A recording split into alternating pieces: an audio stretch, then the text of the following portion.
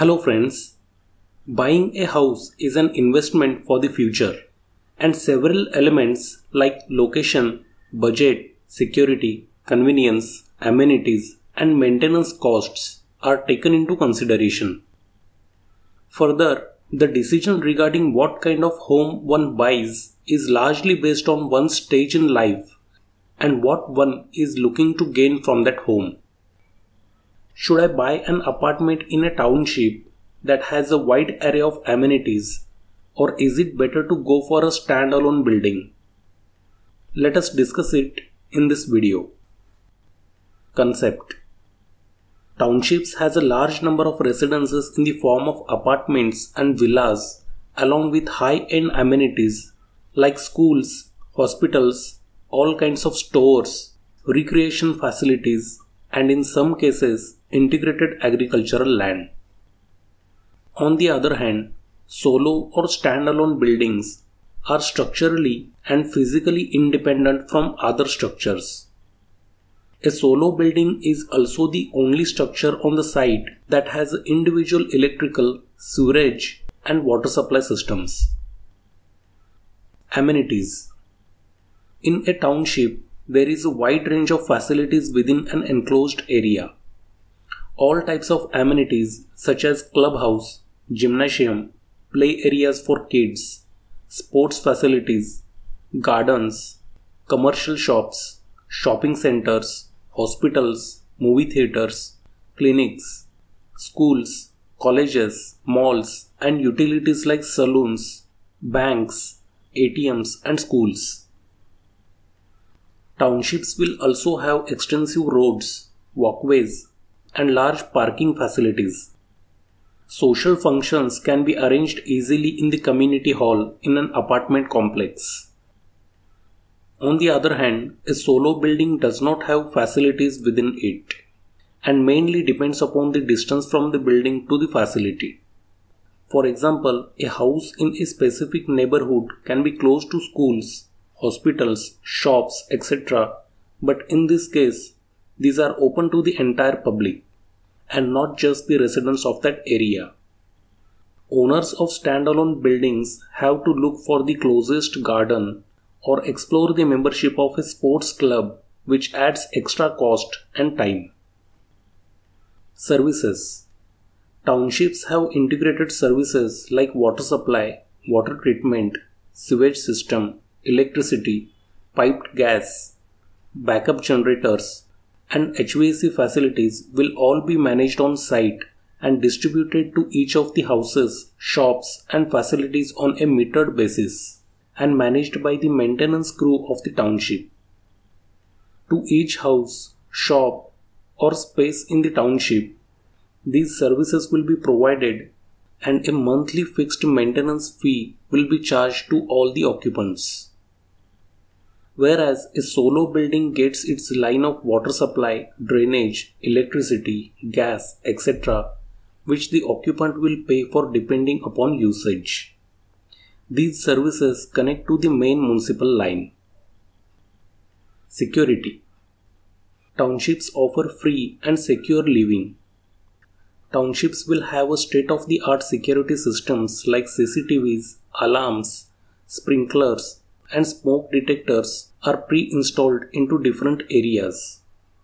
Along with these, the townships reside inside a compound wall and will have a monitored entry and exits of all occupants and visitors. The chances of robbery, burglary, and theft are reduced to a minimum, and it is made sure that every house, shop, and all the people are protected. Townships also employ security guards for additional safety. In case of solo buildings, security may be a cause of concern even when there is a guard. CCTV cameras do not exist or are defunct. Security staff are overworked and thereby ineffective. Accessibility: In townships, while residents have full accessibility to the facilities inside, but it is unavailable to the general public. Private hospitals and schools enable segregation and withhold facilities to outsiders. However, the townships are extremely convenient for their occupants since they have all the amenities a stone's throw away. On the other hand, solo buildings have accessibility to facilities depending upon their location. If the facilities are located in a neighborhood close to commercial areas, then occupants can easily access them since it is located in a public space. Price. A flat in a township carries a premium price due to the facilities available. Property prices in a township are priced 10 to 40% higher than standalone buildings. These flats also offer better rent as compared to a standalone building. Whereas solo building flats are highly affordable due to lack of facilities and much more suitable option for bachelors and homeowners with limited financial resources. Distance from city. Townships are typically located on the outskirts of a major city, as the land required for such a development is unlikely to be available within the city. And if available, it's too expensive to be commercially viable. Hence, commuting will be difficult when traveling to and from business districts within the city for work. This often can be a cause of immense stress and frustration.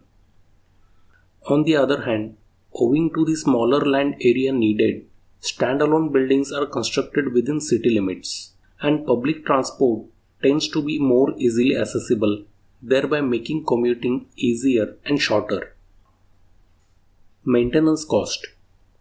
Due to the loading of entire amenities, maintenance charges in township are 10 to 40% higher than standalone buildings. Whereas standalone buildings have lower maintenance cost.